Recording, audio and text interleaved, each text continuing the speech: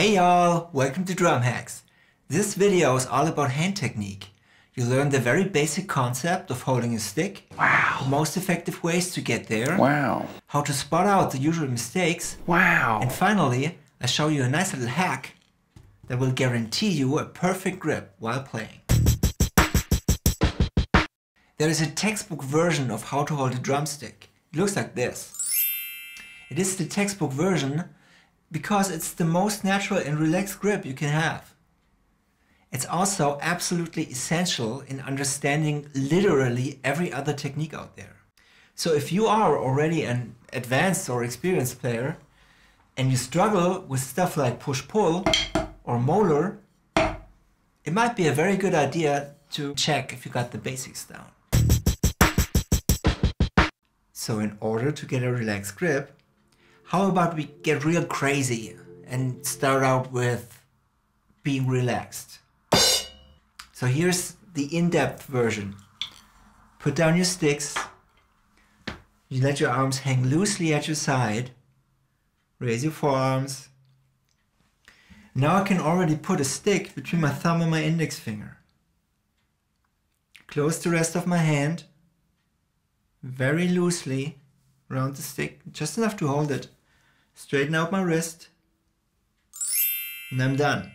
Wow. The only thing you have to worry about is staying relaxed. Let's do it again to a little bit more detail. So check out my thumbs, they're not facing forward. They're also not facing to the side. In fact, you can try it. When you do that, you can already feel a little bit of tension. So let your arms hang. Tension. Ew, tension.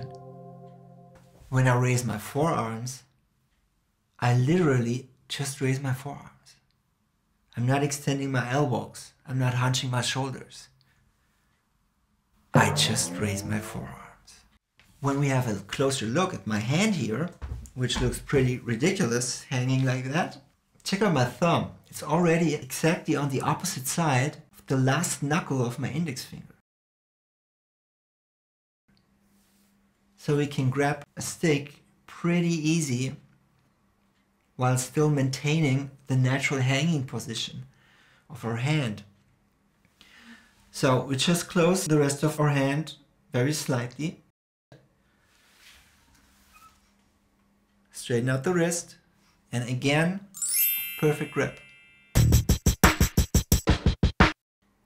Some people tend to overthink things and might constantly be worried about doing the right thing. For a nice little shortcut, we can just throw the stick in the air, half a turn's enough, and catch it. After I caught the stick, I freeze, turn around my hand, perfect grip, and a little bit more detailed. So when you throw the stick, you might have to do that for a while, just to feel comfortable doing it. You have to be able to catch the stick with ease. After you freeze, don't rearrange your fingers all of a sudden. Don't squeeze the stick, don't do anything different. Throw the stick, catch it, freeze. When you turn around your hand, the only thing that might be a little bit different is your thumb. Check out, it's halfway off the stick. So just put it on the stick and everything is perfect. If you're teaching kids, you can also imitate a little finger animal, like a shadow play kind of thing, with little ears and a little mouth. Here's the stick, here's the animal, stick. Num num num num num num num. Flatten the ears. Pull the stick towards your hand. And again, you're done. Super young kids naturally won't be able to stay relaxed. So for them, just make sure they're not wrapping their index finger around the stick and get back to all the other stuff a little bit later. So we have a nice and relaxed grip now. Next thing we want to do is hit a drum. And we want to do that by moving our wrist.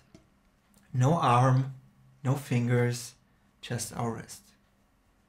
Nothing in our grip changes. This is usually where people start messing up for a couple of reasons. The rebound of the drum can make us squeeze the stick. Our grip slowly will get tighter and tighter and tighter till our nice little space here closes up and our index finger is wrapped around the stick. And suddenly we have a pretty tight grip and not a nice relaxed grip. But squeeze too hard. Also, you might not be used to do wrist strokes, so naturally you tend up to open your fingers when you do strokes. Let's face it, you might not be able to be in control of all these things at once while you're playing, and here's how you fix that. Put your thumb against the last knuckle of your index finger, make a very loose fist with the rest of your fingers. This is basically the quick version of what we did before, only without sticks. So the tip of my index finger is now sticking out a little bit. I can actually play with it. Make sure your arms are still in your natural hanging position. So when I raise my forearms, my index fingers are not pointing straight down, they're in a little bit of an angle. So keep an eye out for that stuff. This little hack has tremendous advantages. It's basically not possible to close this space here. You also won't be moving your arms. You won't open your fingers. There's no rebound, so it's basically very easy to stay focused on being relaxed and loose. And the biggest plus, it's very quiet. But how do we hit a drum now? So, check this out. My hand is already in exactly the same position as it would be holding a stick. It's also moving in the same way as it would be hitting a drum. When I'm actually hitting a drum, I can imagine that I'm hitting the air with the tips of my index fingers. And wow! We get perfectly relaxed wrist strokes 100% of the time without doing anything weird. So this little hack, it's not my invention or anything. It's been around forever and it's incredibly helpful because it basically eliminates all potential grip problems from the start. It does not matter if you're at the office, in your car, or watching YouTube videos. You don't need sticks, you don't need a practice pad, and most importantly, you won't bother anybody around you. So good luck, have fun, and subscribe for more drum hacks. Bye!